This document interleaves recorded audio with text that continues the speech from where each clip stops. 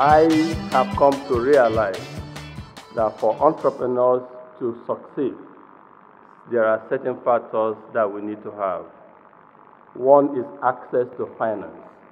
And I'm happy that the Nigerian government and the coordinating minister of economy and other like-minded private sector people are working hard to make sure that we increase access to finance in this country so that you all can be further encouraged to become successful entrepreneurs.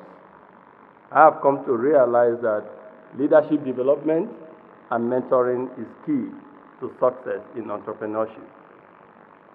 And this evening tonight, what we are doing tonight with the president, the vice president of the country in audience and receiving or witnessing what is happening here is a kind of encouragement that we all need, the kind of encouragement that upcoming entrepreneurs need.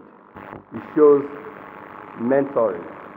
The fact that some of us are also here tonight is a further demonstration of our belief in the fact that you have a role to play in your development.